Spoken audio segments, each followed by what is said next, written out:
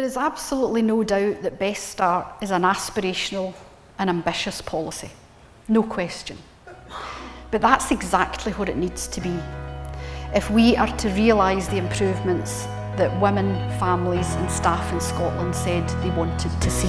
Our NHS in Scotland is world class. You'll hear ministers and others say that all the time, and it's true.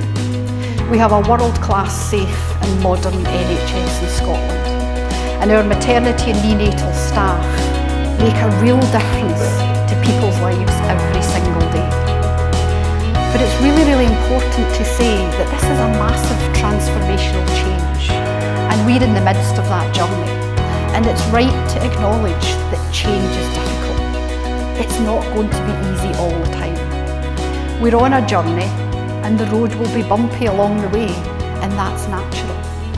But what people, I would urge in Scotland particularly, to keep in mind is right back to the early years, right back to the impact that actually maternity and neonatal services can make in terms of setting those really important foundations for strong family relationships and for transforming future public health in Scotland. And the tangible difference that will mean that you all who work here will make is for the family who can stay together and take their baby home earlier than they might have done last year.